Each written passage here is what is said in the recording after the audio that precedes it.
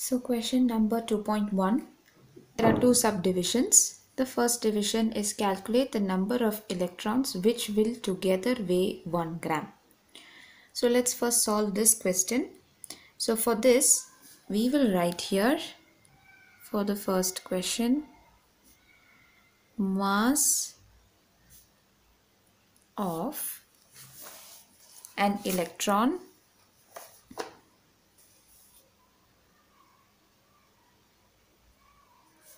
equals 9.1 10 to the power minus 31 kilogram.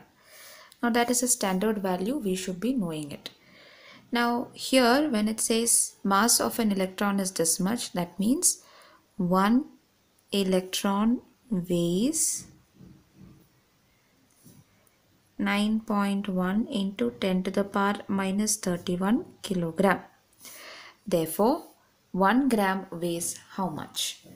So here we can't write this in terms of gram because our answer is in kg. So we need to convert it.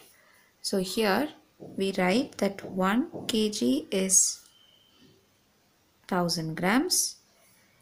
Therefore, X number of kg is equal to 1 gram. So we need to find out how much is it for 1 gram.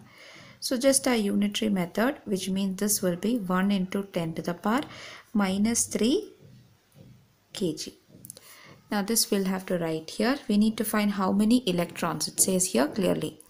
So X electrons weighs 10 to the power minus 3 kilogram. Our basic unitary method we need to solve. So here X is equal to 10 to the power minus 3 kilogram divided by 9.1 into 10 to the power minus 31 kilogram into 1 electron.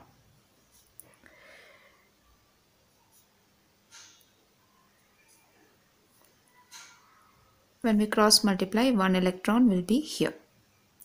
So basically 10 to the power minus 3 into 1, and this will be multiplied with this. So here this is going to be our calculation. Kg and kg will get cancelled. So here X is equal to 0.1098 into 10 to the power 28 electrons, or I can tell by shifting a decimal over here, this will be 1098 into 10 to the power 27 electrons. Just a simple answer to this question. Now the second question is calculate the mass and the charge of 1 mole of an electron. So here first thing is we need to see that when we are saying 1 mole of an electron, what is 1 mole? We need to say that. So for the second one, 1 mole is equal to Avogadro number of electrons. So 10 to the power 23. Now since it clearly says mass of an electron, so here we'll have to write mass of an electron is equal to 9.1 into 10 to the power minus 31 kilogram. This was the same value we just saw here. Now they are clearly saying mass of 1 mole of an electron. So here therefore mass of 1 mole of electron equals this number into the Avogadro's number. So 9.1 into 10 to the power minus 31 kg into 6.022 into 10 to the power 23. Now when we multiply this, we will get 54.198 into 10 to the power minus 8 kg. Now this will be 5.4 because we're trying to shift the decimal. 5.4198 10 to the power minus 7 kg. So this is the mass of 1 mole of electron. Now we haven't yet finished it. We need to find out what is a charge. What is a charge on 1 mole of electron? So for this, You need to know what is the charge of an electron. We've studied in the chapter also that charge of one electron is equal to 1.6 into 10 to the power minus 19 coulomb.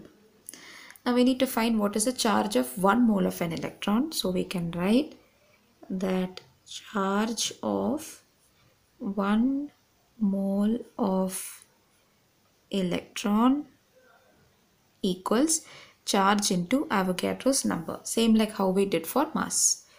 So this will be 1.6 into 10 to the power minus 19 into Avogadro's number 6.022 10 to the power 23.